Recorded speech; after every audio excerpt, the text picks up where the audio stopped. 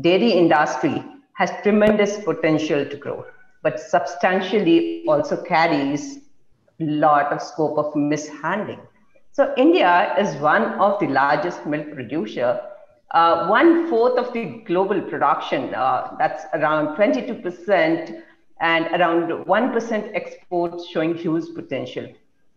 And it's essential that we take proper care and food safety seriously for us to grow.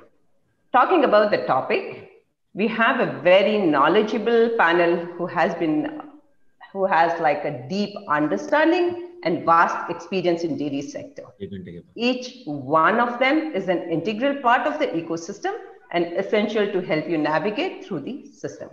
So we have Dr. Surendranath, who has worked in scientific service, agriculture research service in the discipline of dairy chemistry at Southern Regional Station of ICAR NDRI Bangalore.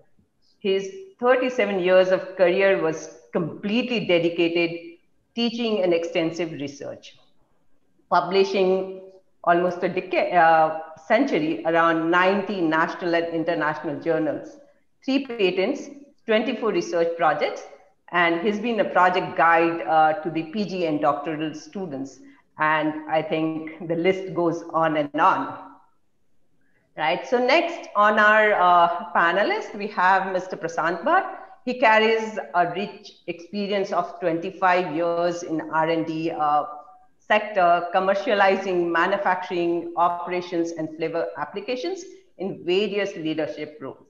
He also possesses deep experience and knowledge in product and process of dairy, juice, sparkling beverages, nutrition products, etc.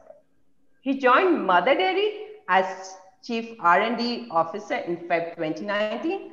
He and his team is responsible for creating the dairy strategy, developing innovations and successful execution, identifying and executing productivity initiatives. So he's also a key contributor in building dairy and plant protein, which is the in thing today, right? For his company, which currently stands at approximately $2 billion. Next on our panelist, we have Mr. Pratipal Singh, a postgrad in process engineering from Charles Darwin University, who currently is working as a process engineer at Danone, Australia, carries 10 years of experience in dairy manufacturing. Preet joined Danone since its establishment in 2011 in Australia. He has played a major role in successful commissioning of Danone plant in Australia and handled various projects and facility for the operations. Next on our panelist, we have Mr. Milton, who's a dairy technologist with an MBA from NTRI, Karnal, and heads the operations at Osam.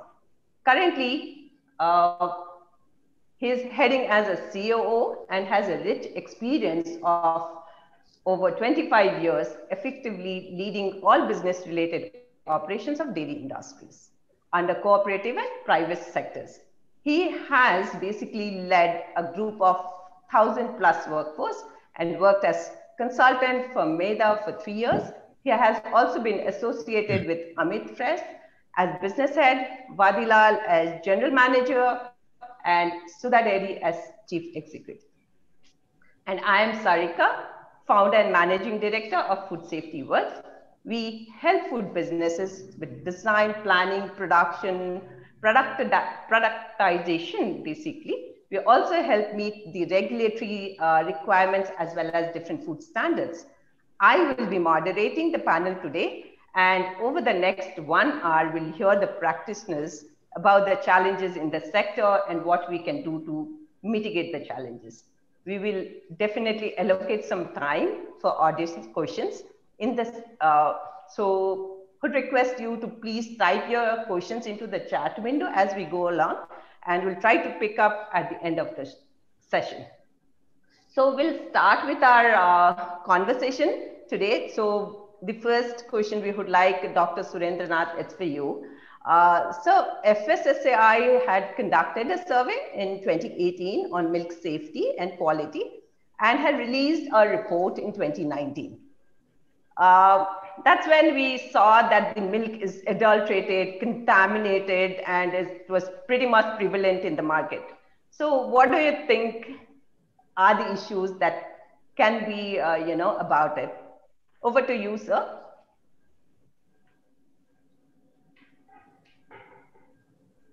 Yeah, good morning, organizers of Food Safety Works and fellow panelists and participants as well. So, as Mrs. Sarika mentioned, that milk is one food which is consumed by all in everyday diet in predictable quantity. Like infant to invalid, young to adult, everyone consumes milk in one or the other form. As a matter of fact, in food safety basket, if you see, after cereals, our major expenditure is towards milk. In India, it is estimated approximately 16 to 20% of our food basket expenditure goes for milk and milk products, next to cereals, which is about 30%. So considering the fact that it is such an important food, a dietary item in every person's diet, that its quality and safety are of paramount importance. And nowadays in social media, a lot of information is being spread. Miss or correct information, we really do not know. So a lot of information is being spread about various aspects, including that of milk and milk products. Food Safety Standards Act, which has been kind of approved in 2005, came into implementation in 2011, has got onus on monitoring the quality and safety of milk and milk products.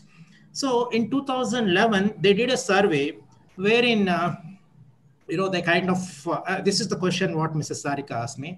In 2011, when they did a survey, which was not a very comprehensive survey, and then it was shown that most of the samples that they have analyzed, about 1,800 samples that they have analyzed, most of them were non-conformity. But if you see the non-conformity issues, they're mostly, not meeting the fat and SNF. SNF means solids, not fat, like proteins, carbohydrates, minerals, etc., that milk contains in addition to fat.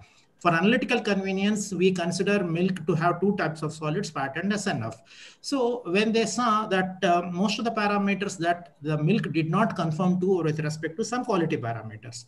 So they undertook a study in 2018, as Mrs. Sarika mentioned, a comprehensive survey, pan-India, taking both raw milk samples from the unorganized sector as well as the organized sector. So like, processed milk, the processed milk means like typically what you see in the market, packaged milk like toned, double toned, full cream, etc., as well as raw milk samples that are comprised of cow, buffalo, mixed milk, etc. So they analyzed all these samples of milk for various parameters. For the sake of understanding to all our general public, I would like to mention that there are two issues with respect to this particular survey. One is quality survey, another is safety survey. Quality means, like whether it meets the fat level, whether it meets SNF level, which are stipulated by the legal act, like Food Safety Standards Act. Fat must be this much, SNF that this much, so on and so forth. So when they tested about 6,432 samples pan-India, as I mentioned, both raw as well as processed, they found that more than 50% of that really meets.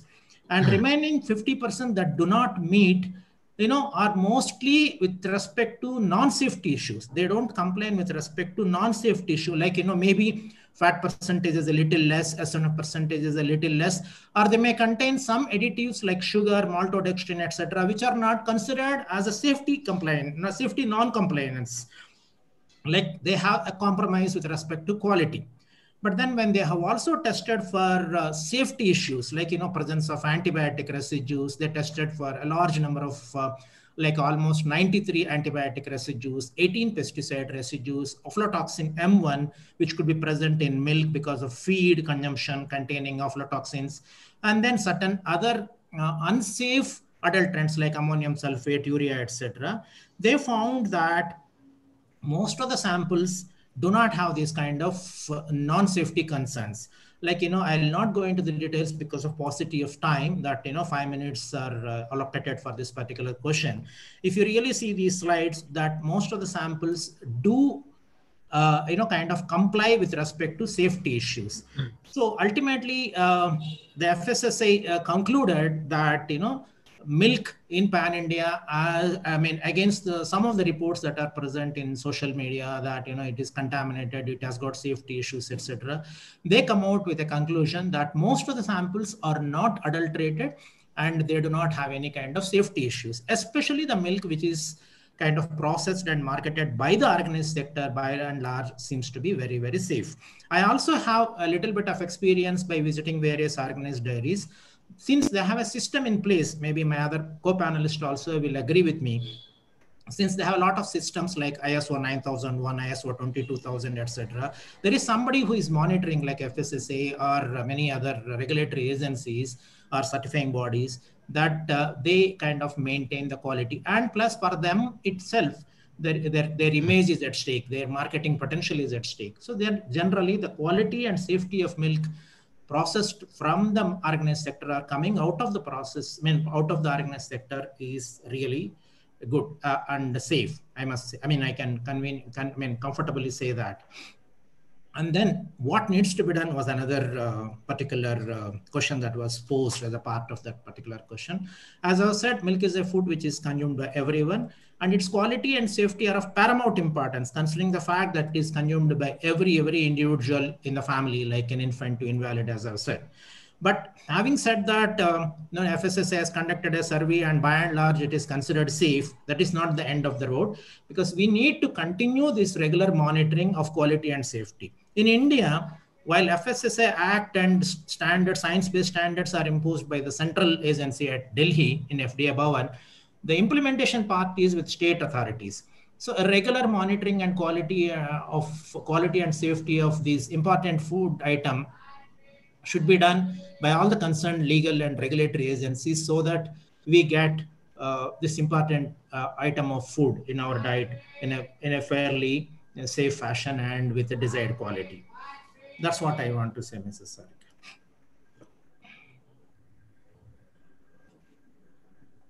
Yeah, thank you, sir. So I think the assurance is given, saying like it's not about the safety, but it's more on the quality parameters, right? And also, I think sir mentioned saying like the onus is on the FBOs who's handling the milk, right? So now on to you, Mr. Prasant. You are one of the top 3 dairy processing companies in India, right? What is your take on the overall milk supply that you receive? Sure, sure. Yeah, first of all, thanks to Dr. Shashikant, Ramesh, and Sarika for having me in this discussion. I work in Mother Dairy as Chief R&D Officer. So for those who may not be aware of our business, we are part of National Dairy Development Board, NDDB. We are around 11,000 crores business in dairy as well as in vegetable oil and fresh fruits and vegetables. So our major presence has been historically in the North region, in Delhi NCR, and now we are entering into new markets also. So if you look at the overall milk supply in India, it is around, say, 50 crore liters on a daily basis. So 50 crore liters of milk is produced on a daily basis. Of that, half of this 50 crores is consumed by the farmers for their own use. And the remaining 25 crores is converted into value-added products, or it is sold as a raw milk to the consumers. If you look at our company, we buy anywhere between 38 to 40 lakh liters a day, of which majority of it goes either in the pouch format or in the BVM format. So that we call BVM, which is we call it as token milk, where in our booths the milk is served in the utensils that the consumers bring. So it is unpackaged format. It is pasteurized chilled milk served from the booth, and the consumer would bring their own utensils. So it is a package-free milk, and that constitutes around 30% of our total milk sales, and the remaining 70% is in the form of pouch milk.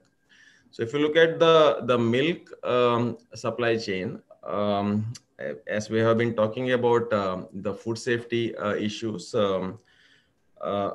every batch of milk that we receive goes through more than 35 tests. And these tests include the parameters that influence the consumer's sensory preference, as well as the parameters that impact the food safety. So if you look at the parameters that impact the food safety, it has whole host of adulterant testings. Then there are testings related to antibiotics, aflatoxins, pesticides, etc. So each batch of milk would go through all the tests, and then only it will be processed.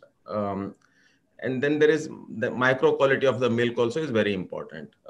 So all the manufacturers, one of the key priorities would be, once the milking happens, the milk needs to be chilled as soon as possible. So once it is chilled, then the microbial growth can be controlled to a major extent. And then once it reaches to the factory, as soon as possible, it has to be processed. So this is always the priority of the supply chain for any manufacturer. If you look at the adulteration possibilities, I think most of the adulterants that can be used by someone get tested. So they try to find new methods of adulterating milk, but we also are always we try to be ahead of that in terms of devising the methods to test them.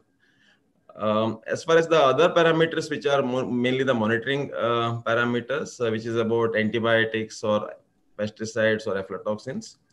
Pesticides, there is no issue as far as milk is concerned, because I think many years ago there was certain issue, which later, once the farmers got educated around that. So currently we have a zero occurrence of any pesticides in our milk. When it comes to antibiotics, that occurrence is very small percentage, less than 1%. And the if we detect antibiotics in milk, we reject that milk, so we do not use it. Aflatoxin is one of the issues, because aflatoxins are in the food chain, right? So you do not add them; it is in the food chain. Cow would graze on grass, or say it has that cow feed, and then there are several sources through which the mycotoxin B1 can come into the cow's body, and then it gets converted into aflatoxin M1. So what in our company, we have a quality program. Whenever there is a this aflatoxin comes in very small quantity, like it is in ppbs, parts per billion. So if it is detected, then we then identify which route it has come from, and then in that area we go to the farmers and talk to them and educate them. How do we avoid, or how do you minimize the occurrence of aflatoxins? Apart from this, like as far as the micro quality is concerned, it can be quantified to a major extent, because micro tests normally require 3 to 5 days, whereas there is a quick method called as MBRT test that quantifies the quality of incoming milk. And in summers, normally due to the higher temperatures, the MBRT is lower as compared to winters. But once it is pasteurized, then all the micro load would significantly get reduced, and then you supply the milk to the consumers in the chilled format. And this is one area where every company would keep on improving its processes and systems, because you need to very consistently deliver a safe product to the consumers, and we have been doing that. That's great to know there's a continuous improvement that keeps happening. Folks at the farm level start looking at the different adulterants, and then as a manufacturer, you have to be way ahead of them to figure out all those adulterants which can go in. So, Preet, you heard about the challenges at the supply chain level that in India we have, and for sure you don't face such issues in Australia. Are there any other related issues that you face back in Australia with respect to contamination? Hi, I'm Fred, and I'm really glad to be on this panel. Thanks for inviting me. just to give an understanding, the reason I'm representing today, there are around 1,300 farms around here, and it's the milk hub of Victoria. And the yearly production of around $2 billion of milk is produced around here.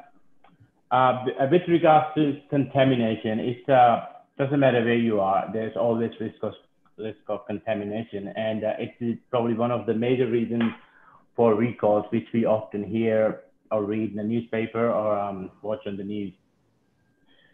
So, but we are lucky to, in this country, to have strenuous quality checks throughout the process. So, as already been touched by Surendranath and Dr. Prasad, that strenuous checks needs to be done. So the contamination can occur anywhere from the farm to the receiving milk to manufacturing. So we need to be on top of at every single stage. And so just to ensure that we don't contaminate product, we carry various checks at various stages. So we monitor milk temperature, storage time, pH, and just to name few. And all the quality testing are being clearly defined with the standard set parameters. And in order to release the product, you must meet all those parameters. And also, as from the manufacturing perspective, contamination can also occur within the manufacturing. As touched by Dr. Prashant, that it can be sensory as well. Like where I work, we make heaps of products. There are certain products that have high protein, other are low protein, high fat, non-sugar, or sugar products. So, and also allergens. So we have to make sure every different product is treated separately. We cannot contaminate one product with another. So just to give you a bit of details, so that can be from the manufacturing perspective, that can be done during the cleaning by increasing the time. So we usually work cleaning by a thing called TAC. So you can control the risk of contamination by looking at the time, action, concentration, and temperature, which helps immensely to reduce the contamination. But even though it's in Australia, there's always the risk of contamination, but we just have to be on top of the quality check and make sure everyone in the milk supply chain to the manufacturing process are well trained and they are well aware of the risks. And yeah, so that's all I need to add. Thank you. Yeah, that's great. Definitely, yes, we have to be on top of, everything to avoid any contaminations that we have, right? So, Mr. Milton, to you, so you have a dairy plant in Jharkhand and Bihar, right? Do you see a similar trend of contamination as well? And apart from what Mr. Prasant had to say or Mr. Preet had to add, what kind of additional monitoring do you suggest to check, this kind of practices? You are on mute, Mr. Milton. You may have to unmute yourself. Mm-hmm. Yeah, right. So I'll try to cover all those. First of all, good morning, all participants, Sarita, Dr. Surendranath, Prashant, and Preet. Talking about me, I had a very, very long experience with dairy industry. I'm working on job since 1980. And at different positions, different responsibilities in government organizations, cooperatives, as well as in private sector. So, when we talk of food safety in terms of milk, right, we all know that milk is the best food on earth. It has almost all the nutrients, not only that it is present in the right quantity and the right configuration in milk. So to talk about a few of them, like milk protein, is the most easily digestible protein. You have protein from different sources, but milk protein is the most easily digestible protein. You have lactose. The milk is the only source for lactose, which is a combination of glucose and galactose. It gives us energy as well as it improves our brain cells. Talking of calcium, on dry matter basis, milk uh, has the highest calcium presence on dry matter basis among all the other foods. So there are many, we have all kinds of all required vitamins, minerals, everything. Now, when we talk of food safety, our requirement is to protect these nutritional facts right from the udder of the cow till it passes through all the supply chain and finally it reaches the customers. Right. So that is the big challenge under Indian conditions. We will talk in a little more detail on this. Uh, when you compare, see the way milk is good for human being, it is equally good for bacteria. And once the ideal condition, we all know this, that when the ideal condition is there, bacteria grow very fast in this, and they do two things. One is they spoil the nutritional quality of milk, and secondly, they spread disease. The pathogens present in this, they cause disease to the consumers. Now, that is a big challenge. How do we do it? If you compare the Indian raw milk versus the raw milk of developed countries, there lies the challenge and there lies the place where we need to improve upon. Uh, you have crores of bacteria in Indian raw milk, whereas we have very less in thousands in the developed countries. Then why it is so? See, one is the reason can be the breed and the from the udder of the cow. Milk is almost the same. Problem is the our way we keep our animals. Uh, the herd size in the developed countries is much more, so, I mean hundreds, whereas our farmers have one or two, maybe three cows per farmer. Now, what happens? This causes too much of contact surface per liter of milk. When small quantities are handled at different locations by different farmers, it is likely to contaminate milk more. Then, of course, in when you talk of developed countries, there is an instant chilling of milk. Just maybe at the farm only they have the cooling arrangements and they chill it right there. But that facilities we do not have. We cannot expect our farmers to have BMCs for such small quantities. Now, these are the leads that we have where we need to work. See, we cannot have an excellent quality finished product with a substandard raw milk. Probably we need to work much harder. We have improved. Companies have improved. They have been working on this line, but there is still a lot of scope to improve our raw milk qualities. First of all, it starts with the clean milk production training to our farmers. NDDB has been doing it since long, but still it is very less.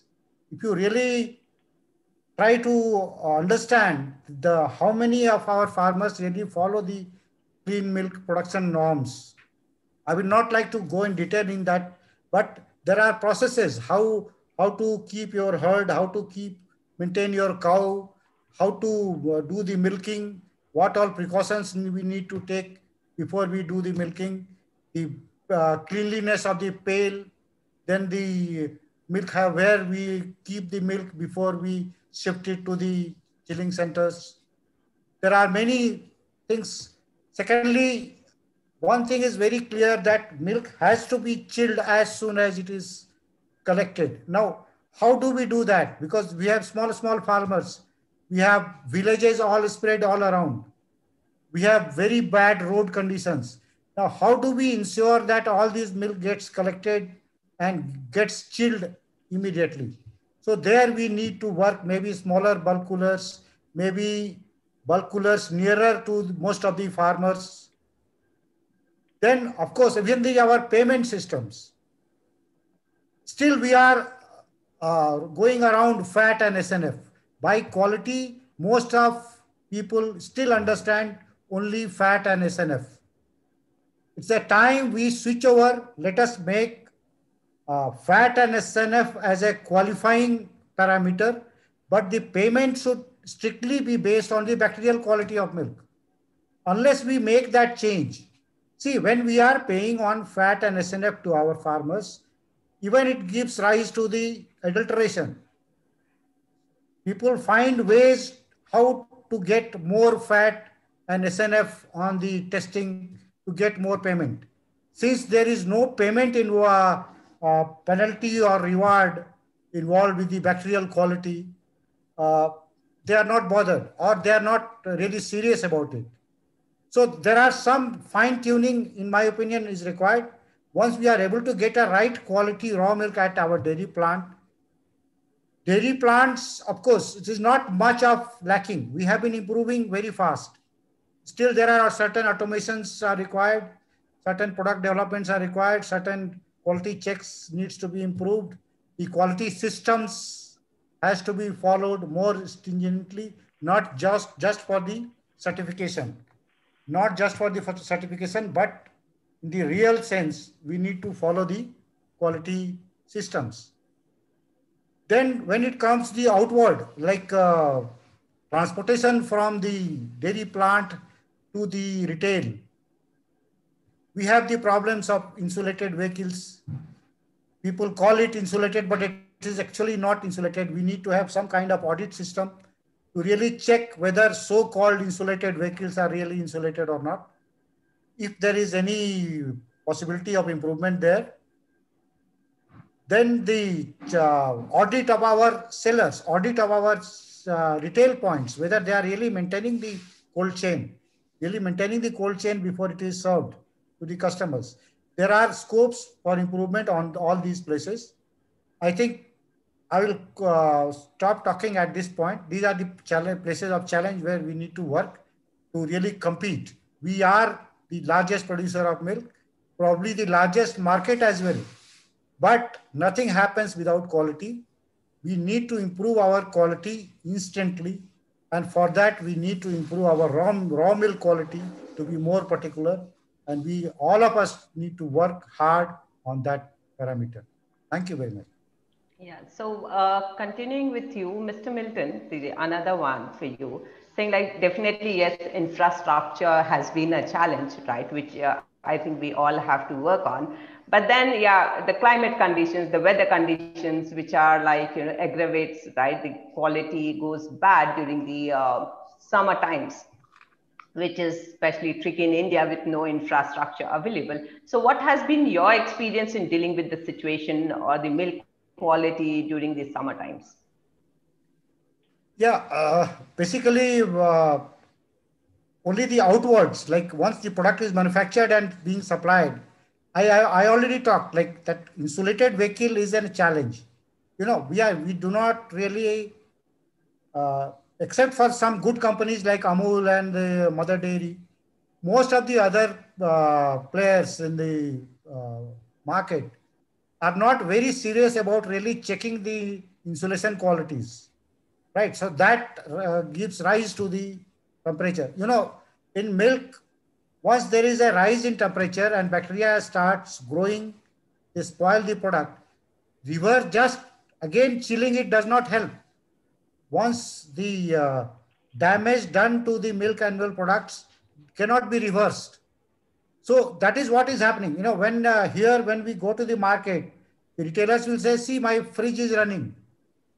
See, the milk is cold. But the fact is in night, they switch over the fridge to save the power. So these are the things where we need to attack. Even the power supply situations are not very good. So, of course, I don't have a direct answer to your question because we cannot change the country overnight. But we need to be careful on this. With strict supervision and training, we are likely to improve on this. We need to preach our farmers. We need to train our farmers as well as our sellers about the quality of milk and milk products. And just cooling at the end does not help. Once the product has been spoiled, just cooling at the end does not help you reversing the spoilages. Yeah, so definitely, yes, the raw material plays a major role, right, on how and what type of finished product comes out, right? And there are weather fluctuations in Australia as well, right? And your largest product, which is yogurt, Preet, to you, how sensitive is it to such changes or any other environment factor that might contribute to the issue? As few of you might know, Australia is a country of extreme weather. Here we have suffered recently with bushfires. We have extreme heat. We have drought. We have floods, and we get extreme cold as well. So obviously that will have a massive impact on the milk supply chain, not in terms of quantity, but also in terms of quality as well. So as we are in a business of making yogurt and we are all about getting better yields, but during the summer months, we don't get protein as we would we get during winter when the pastures are green and the cows are fed more green pastures than as compared to summer. So we do have a variation in milk protein coming up during summer and winter months. So to take that into account, we have to take a yearly average to work out our BOMs, which is called billing of materials, to ensure it's not costing us extra to make your finished goods in certain months, so we can take care of the environmental factors. So even during budgeting, the environmental factors need to be taken care of. And also, on the other hand, the natural disaster can stop or the milk supply chain. As recently as last year, this time last year, we had a massive bushfires and we lost probably 25% of our capacity because we couldn't get the milk in time. So yeah, so environment has a massive impact, reducing the milk supply, and it also impacts the quality of the product. And with yogurt, it all depends on how much milk protein you get. So if we are not getting within a parameter, so we have to top it up here with different process called the SMR, and so it also adds to the dollar value for the final product. So yeah, it does have a massive impact. Yeah, so definitely I think the weather plays a major role, right? And I was just reading out somewhere and then it said saying like in India, the milk in the morning is paid higher than the milk that comes out in the evening, right? So, and then the people were started looking at saying like, do we, turn it into the produce like a product, like a curd, paneer, cheese or something which can give them higher, input. So to you, Mr. Prasant, what is the effect of such environmental factors on other products like your curd, paneer, cheese out there? Sure. I think summer is a very difficult time from milk supply chain perspective, right? So the milk production goes down significantly, and at the same time, you need to chill the milk as soon as possible after its milking, right? So, and our company's mission has been to involve the poorest of the poor farmers, because we do not normally work with big farms. We work with the individual farmers. So a farmer would have just say 2 or 3 cows. He would bring in 6-7 liters of milk max on a daily basis to our collection centers. And then we work with like lakhs of farmers on a daily basis. So once the milk gets collected, like you have got small pockets where there is a Sahayak who would work with say around 200-250 farmers who bring milk on a daily basis to him. It gets collected there after testing, and then it is sent to the chilling centers. And as Mr. Milton pointed out, the infrastructure in terms of roads, etc., is not ideal, right, in villages. So it takes time to reach milk from the collection center to the chilling center.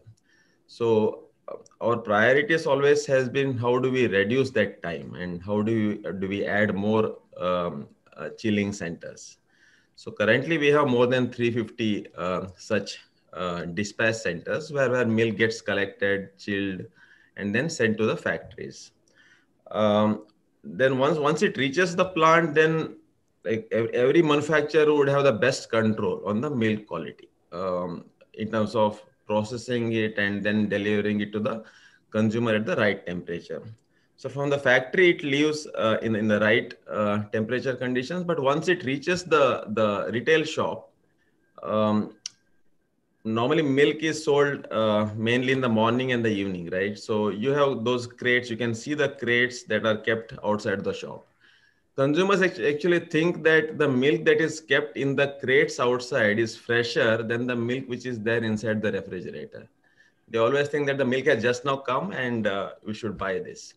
So the kind of abuse that it goes through during summers is quite high. The temperatures may go up, due to which the microbial quality normally comes down. So we have been working on innovations like insulated crates. The crates that can hold the temperature, the cool temperature for a longer time. So it's like 10 to 12 hours. So even if you keep it outside in an ambient condition, the temperature of the milk doesn't go up. But there is an investment required in that. We have been introducing insulated crates in the market. Over a period of time, our normal crates would be replaced by the insulated crates, wherein we can have a better control of the temperature. And as far as the products are concerned, like we have got curd, we have a whole range of products. There, the temperature control is quite good because we supply those products in the refrigerated vehicles where the temperatures are controlled, and at the shop it is normally kept in the refrigerators. So unless the shopkeeper puts off the refrigerator in the night, the temperature would be still maintained. In the case of like pouch formats of some of these products during the summers, in the case of say chaach or a lassi, there may be slight increase in the acidity because of the temperature abuse. And that could be taken care by using the right cultures that do not produce acidity even at a temperature abusive conditions. So those solutions we have found out, so that consumer consistently get the right taste and quality at the front end. Okay.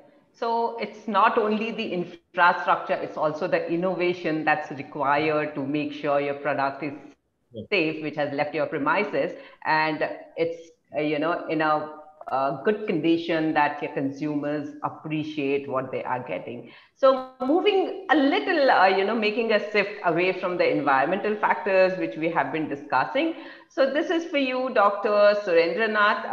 FSSAI has listed contaminants, right, which includes your pesticides, antibiotics, and do you think there are any other contaminants which need to be considered safe for milk procurement? And how about your guidelines in India about the antibiotics? Yep, there you go with the screen. Yeah, well, just want to say what Mr. Milton and Mr. Prashant, as well as Mr. Preet has added about quality of milk. Milk, the safety and quality concerns start from the production or even pre-production time till it reaches the consumer. It's not that at one point of time it gets contaminated, as Mr. Preet said, it gets contaminated throughout the whole chain. I would even say pre-production. I'll come to that when we talk about contaminants or antibiotics. You see, basically the quality of milk with respect to the bacterial growth, as Mr. Milton and Mr. Prashant have mentioned, that it needs to be checked. And a lot of things, a lot of improvements and innovations are being done in this particular respect, that, milk is being cooled using BMCs in many areas. Many dairies, big dairies are taking a very big lead in that particular fashion, because they want to produce good quality products. As Mr. Milton mentioned, you cannot make a good quality product using a bad raw milk. So therefore, a lot of efforts are going on. And as Mr. Prashant said, lots of chilling centers are being added en route. So the quality of milk with respect to bacterial growth is being by and large taken care. But then, as they said, a lot of improvement is needed because infrastructure, etc. And as I said, once production side, the proper care is taken, and then when it comes to processing, again, a lot of things need to be done to improve the quality and safety. And even onus lies on the retailers. That's the reason why FSSA mentions that everyone who handles food, not the person who is just manufacturing, even the retailer has onus.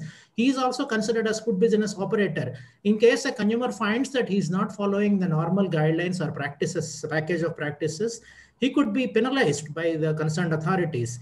As I said, implementation is a one big thing. We have a good act. We have good traffic acts as well. But who has to implement this? People concerned, and then all the concerned regulatory authorities need to maintain that. Having said this, coming straight away to the question that you have asked. Well, contaminants, many of the contaminants, especially the pesticides and antibiotic residues, are necessary evils. You cannot really control them. As Mr. Preet said, over the world, this is an issue. It's not that only India has this problem and FSSA only lists some contaminants, etc. When you use pesticides in agricultural production, some of the residues that remain on the plant, edible portions, and when the animal eats them, then animal ingests those pesticides, and then they come into all food products, livestock products, including poultry, meat, milk, etc. And then similarly, when animal is suffering from an infectious disease, you cannot simply say, I don't want antibiotic residues in milk, so I'll not inject you with any antibiotics. Animal needs health care. So when animal is injected with some antibiotic residues, especially those who are suffering from mastitis, the antibiotic is directly infused into the mammary gland. So some of these residues are expected to come into milk. But having said this, pesticide residues and antibiotic residues, considering that they are necessary evils, FSSA or Codex Alimentarius or many countries, the legal regulation stipulates MRLs. That is, this particular residue should not be more than this particular limit. That limit is based on some safety concerns. That is, even when they are present, they do not cause any kind of health hazard to the human beings who consume such foods. It is not pertaining to milk alone. For example, some time back, some survey which was done showed that fruits and vegetables are more contaminated with pesticide residues than milk is. Fortunately for us, cow or a buffalo or whomsoever is lactating animal is an excellent biological filter. If the pesticide residues are fed through feed, most of it goes to flesh and other areas, and very, very small quantity comes to milk. Probably that is the mother nature's gift to the offspring. Mother takes care of the milk in the formation of biological filtration. Anyway, if you look at the contamination and other things, I will not go into the details. Having done a very sensible research, and then through research and development across the world, what are the likely contaminants that can be present in milk are listed by FSSA. For example, metal contaminants, the so-called heavy metals like arsenic, mercury, lead, and all such things, wherever they are possible to be present in milk, FSSA, in accordance with Codex, have given MRLs. That is, it should not be more than this particular limit. MRL means maximum residue limit.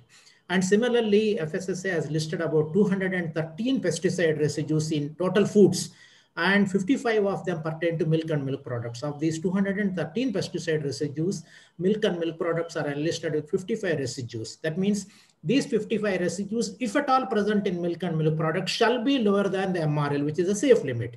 Similarly, 103 veterinary drug residues, including that of antibiotic residues, are listed by FSSA. And milk, if you see, 98 of them are listed for milk, because these veterinary drugs are given to animals. Some of them may be lactating and they could be present in milk. So they have listed that these 98 veterinary drug residues, including 25 antibiotic residues, shall be present lower than MRLs. So if they are present, that means it's a legal violation.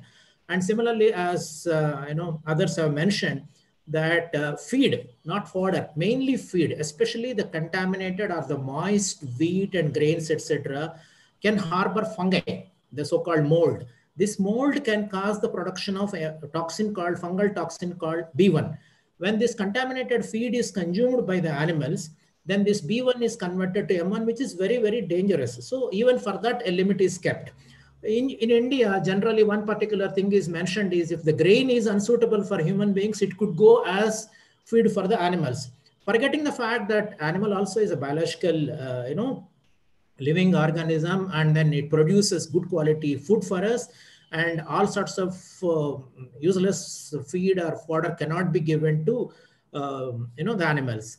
And melamine, I'll not talk about it. It was an adulterant in China, 2008-9, that big this thing was there. In India, fortunately, such a kind of situation doesn't arise, but nevertheless, FSSA has limited even melamine, especially in infant foods. Now, we consider that contaminants come because of pre-production or production kind of lacunae. Maybe a particular farmer is spraying the field with unnecessarily pesticides and that contaminate milk and milk products or whatever it is. Yeah, that could be one of the major reasons. We have seen that the major source of pesticide residues in milk and milk products is because of the feed. The contamination of feed can occur because of two reasons. One is because of harvesting, the practices that are followed in pesticide use. Secondly, many a times even these so-called feed factories to store the feed, grain, etc., which are collected during the seasonal production, and then when they are kept for a long time, they use pesticides to kind of extend the shelf life. Some of the people may also see that in some places like Haryana and Punjab, farmers spray gamaxin, so-called gamaxin, on the wheat bags to avoid infestation with red ants, etc. So this kind of contamination, this is called post-harvest contamination, could also lead to the contamination of milk and milk products. Then what are the measures? In addition to these pesticides, antibiotics, aflatoxin, heavy metals, you asked what could be the other contaminants. That contaminants can be of any type. Even in processing, when you use a detergents and sanitizer, and if it is not properly cleaned or rinsed or sanitized or kind of removing of those detergents and sanitizer residues, they could be present in milk and milk products. So that's the reason why good manufacturing practices are essential to reduce the level of contamination. Similarly, if you don't use a proper packing material, some of the packaging migrants like phthalates could enter into milk and milk products. That's the reason why legislation always also stipulates what kind of packing material should be used and what kind of ink should be used for labeling, etc., so that this type of contamination does not occur in milk and milk products, or to that matter of fact, any food and food products. So some of the measures to contain these residues or contaminants, as I mentioned, is good agricultural practices, integrated pest management, good veterinary practices, good manufacturing practices, and above all that, proper regulatory mechanism.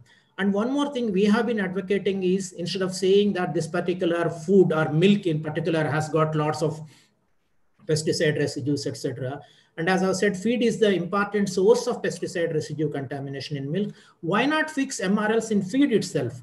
The compound feed, the concentrated feed that is available in the market, we do not have MRLs for the pesticide residues in those feed. So when you keep or when you fix legal limits for pesticide residues in feeds, considering that cows or buffaloes are also important in our food chain, that even their health is important, not only the foods that we consume that come out of these animals, even their health is important. So if we fix MRLs and proper management practices, like good agricultural practices, how much pesticide to be used and what stage it should be used, and when you can harvest that particular thing, and when you use an antibiotic to the animal, how long you should withhold the milk. These practices are already there, but if you implement them in real sense, then the contamination of milk and milk products with these type of contaminants, pesticide residues, antibiotic residues, aflatoxins, heavy metals could be considerably reduced. And then when we follow good manufacturing practices, the other possible residues or contaminants that could be present, like detergents and sanitizers and certain other processing contaminants and packaging contaminants, could be greatly reduced in our food products, milk and milk products including. Thank you. Thank you, sir. So the next question is to Mr. Prasant here. We did hear Mr. Dr. Surendranath talking about the contaminants from the chemicals and all those things, right?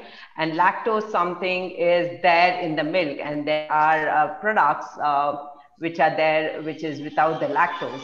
So, to have the lactose-free milk, how do you ensure that there is no contamination, cross-contamination during the production time?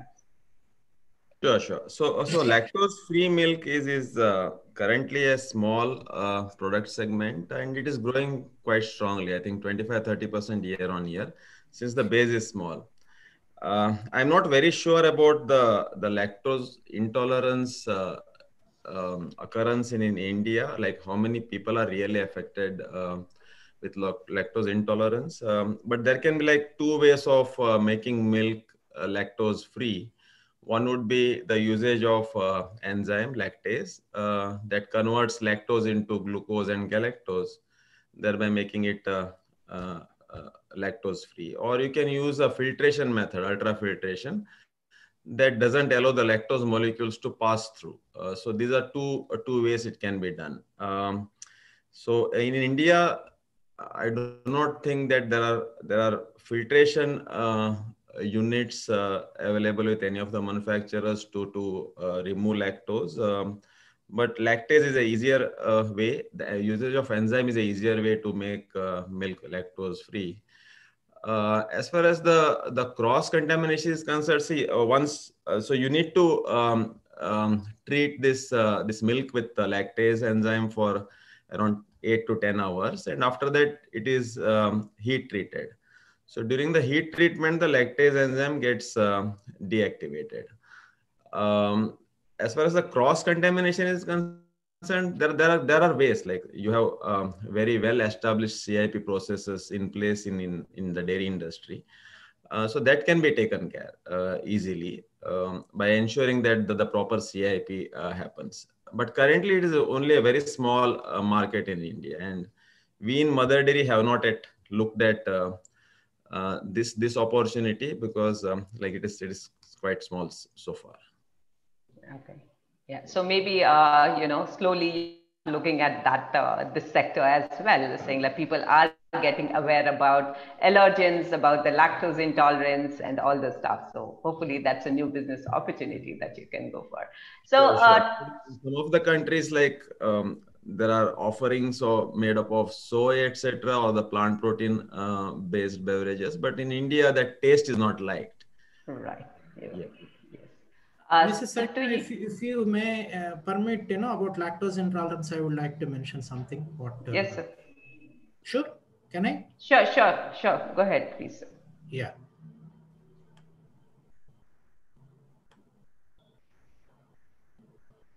One second.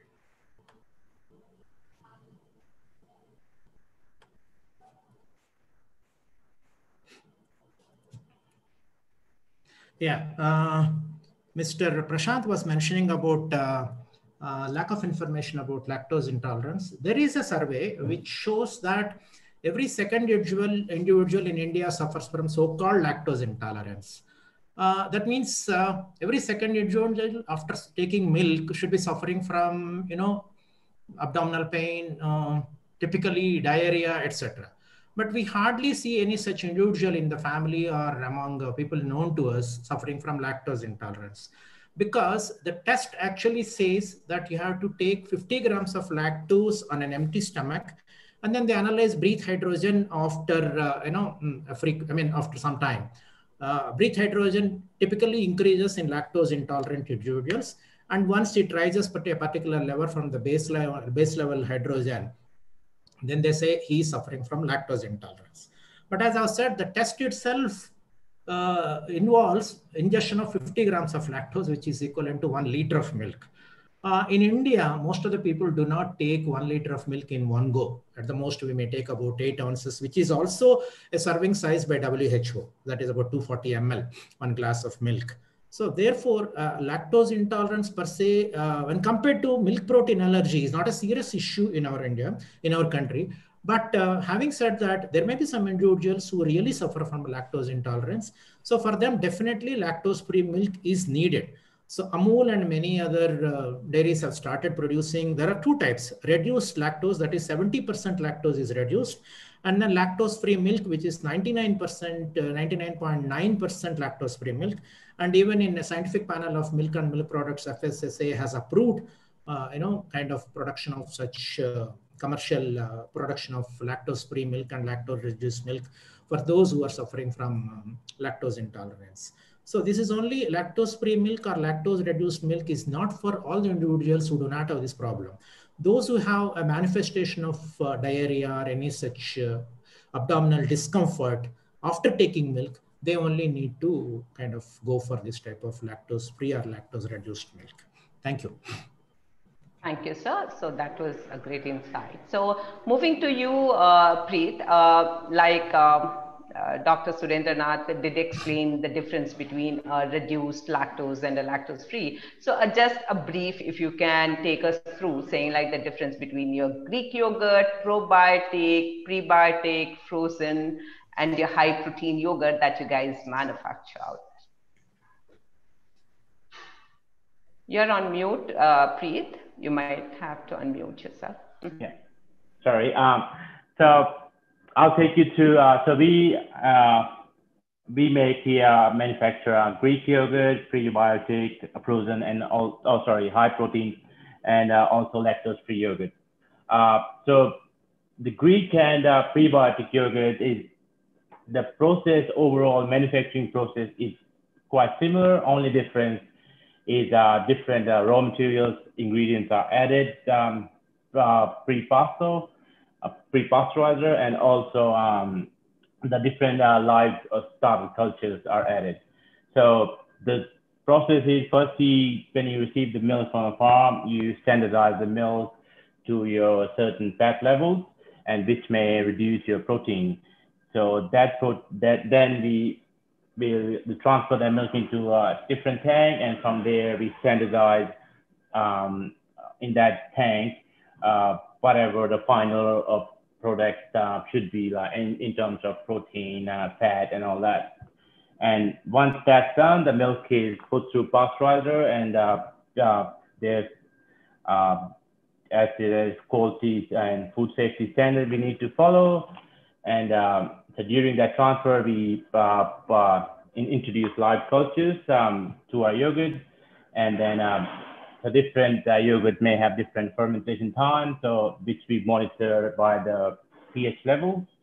And once the pH level is achieved, so we usually, most of the fermentation are between 38 and 42 degrees, and is monitored by the automation system. So if throughout the process, if we ever lose our parameters, it will alarm. So and then the yogurt, as soon as the pH level is achieved, the yogurt is cooled to stop the fermentation, so we're not overcooking, or that's when you taste the sour taste in the yogurt.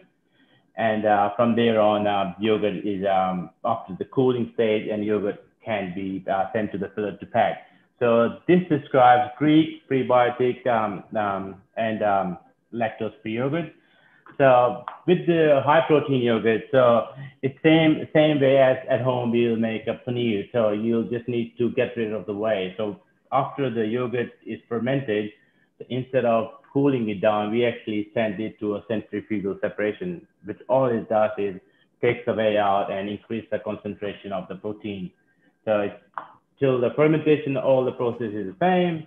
And from there, instead of going to another chiller, we actually go to a centrifugal separator, and we have, the ratio is around 3 to 1. So 3 parts will go into whey, and 1 part will go as a yogurt, and we end up around 10 to 11% of protein in our final product. And after the separation, we cool it, and then the same process again, we can send with different flavors. And yeah. Oh, that's like a whole lot of activities that you guys have to do to make different varieties of yogurt that you guys. Yeah, but it's pretty straightforward. Like once you know the basic, it's like just like making a paneer. You make the yogurt, and then we put a weight on it. We do it through a centrifugal separation. That's good. Thank you. Yeah. So next for Mr. Milton. We did talk about the temperature abuses that happen, once the product leaves our factories.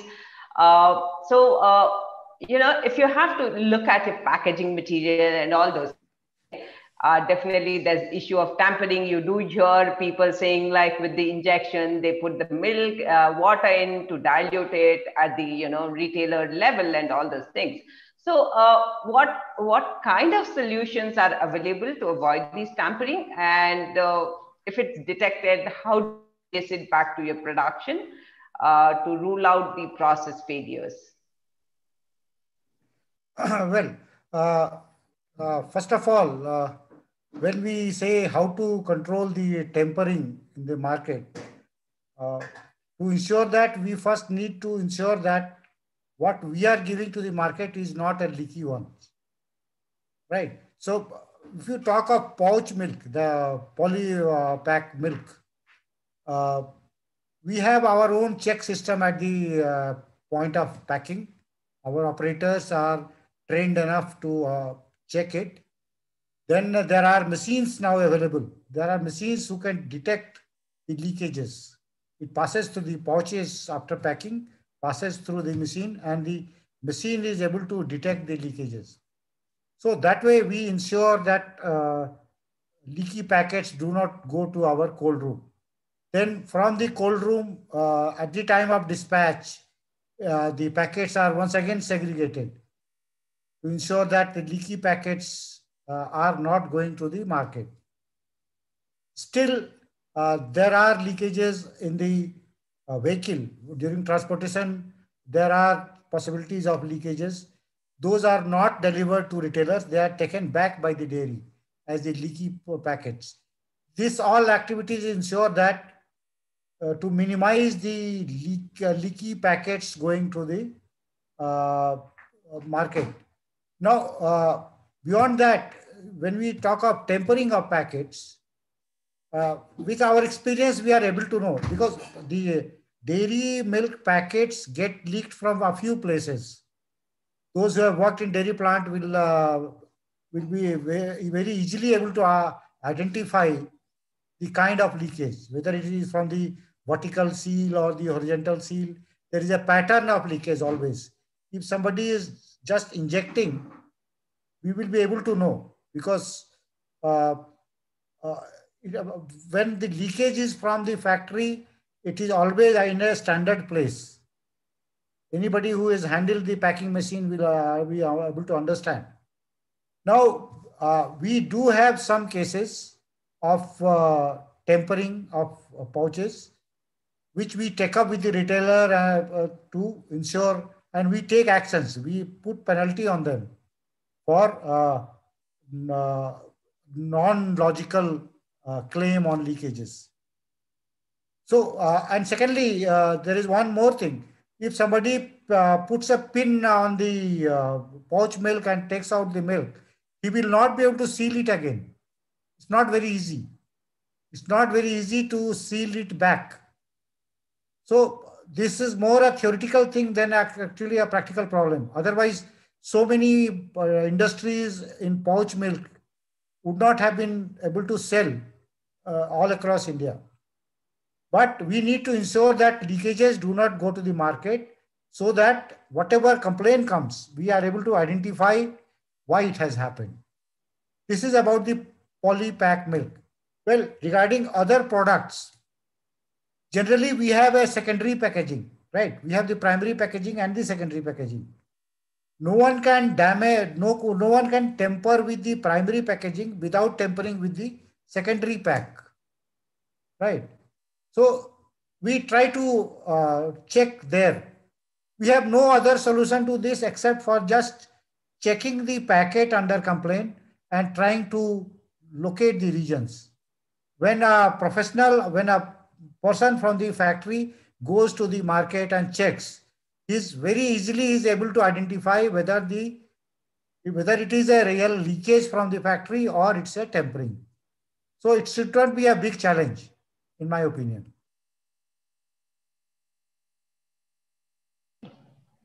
That's That's great to hear. So we have, so now I think we are towards the end of our session. So we would like to take a few questions from our, viewers out there who've been listening to us. So I think there's a question from Mr. Nageswara Rao, who says, can you please share proposed insulated crates that you are using? I think that question is for Mr. Prasanth. So would you like to address that? I didn't get the question fully. It says, can you please share the proposed insulated crates that you are using? So I think maybe the type of insulated crates that you're using or that you are in plan for, your dispatches. So yeah, basically this insulated crates would have a insulated foam in between the walls of the crate. So it is on all sides, bottom as well as on side walls. You have got this insulation foam, and it would have a lid on it that also has an insulation foam. So if you keep, so normally the pouch milk is while packing, the temperature is around say 3 to 4 degrees centigrade, and if you keep it in these trays, it can remain say below say 7 to 8 degrees centigrade, even if you are exposing it to ambient condition for nearly 10 to 12 hours. So the temperature doesn't rise beyond 8 degrees centigrade for 10 to 12 hours. Okay. But they are expensive. Mm-hmm. Okay. So yeah, so the other question is for you, Mr. Milton, wherein saying like we all know, right, during winter season, the production of our milk goes lower. How do you manage your supply and demand during those times? Well, in summertime, milk procurement goes down and the milk requirement in the market goes up. Now, we have to anticipate this and we need to prepare ourselves. Of course, we are using milk powders to some level, maybe up to 20%. These seasonal fluctuations, we have to manage through the milk powders. But there are some places in the country like West Bengal, when it's a summertime in Bihar and Jharkhand and there is less milk, there is more milk in West Bengal. So the movement of milk from one part of the country to another part of the country also helps in meeting that shortages. Okay. Yeah. So we are definitely running out of time. I would take up one last question. Definitely, yes, we have like many questions which we will put it across maybe later to individuals and then try answering those. But then the last question here from Dr. Sasikant to you, Mr. Prasanth. Do you monitor sodium level? Okay. So if so, can you highlight the actions that you guys take? Yes, we sodium testing is part of those more than 30 tests that we do for every batch of raw milk. And there's a limit for that because cow milk naturally contains certain level of sodium. I think the limit is around 600 or 700 ppm. So it is tested, and beyond 700, the milk is rejected. Okay. Yeah. So cow milk naturally contains, I think, around 600 ppm of sodium. Yeah.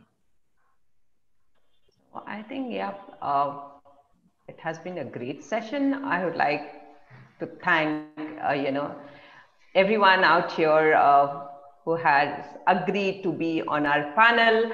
And the best thing about this conversation, I think, has been that we got to hear from a panel that brought a variety of insight. And hopefully to all our viewers, the insights were useful, helpful. Definitely, yes, the conversation wouldn't have been successful without our panel members who took the time out here to share their insights. Thank you all our panelists, for spending your valuable time with us. And if I may wrap the whole session, definitely the infrastructure plays a major role in the whole system. A happy cow definitely, gives you a better quality milk. The fodder plays a major role, saying like what type of fodder you are giving. It's not the rejected fodder that you give your, the milk producing animals, but it has to be also a good quality fodder that you give it to your milk producing animals. Along with that, the innovations have to go hand in hand. If there are no innovations, definitely somebody else is smarter than you with adulterating your milk, and definitely which affects your finished product. Right. So as we continue with our monthly conversation series, do share your feedback on our email ID, which is feedback@foodsafetyworks.in. And if there are any topics that you would like us to cover, please do send them to us, so that we will try to bring them to you. To stay updated on our conversations, please do subscribe to our YouTube channel. You can also follow us on our social medias, the FB, LinkedIn, Insta, Twitter, and our handle is Food Safety Works. We regularly share news and insights about what is going all around the world in terms of food safety. And as a company, we are committed to providing end-to-end solutions for food safety. We also conduct regular online trainings on various topics, including our post-tac trainings as per FSSAI mandate. So to check out how we can help you on your journey, please do visit our website, which is www.foodsafetyworks.com. While you are there, don't forget to subscribe to our newsletter. Thank you all once again for joining. Have a good rest of the day. Safe times ahead. Thank you all once again. Thank you. Thank you. Thank you, everyone. Thank you very much. See ya. Thank you.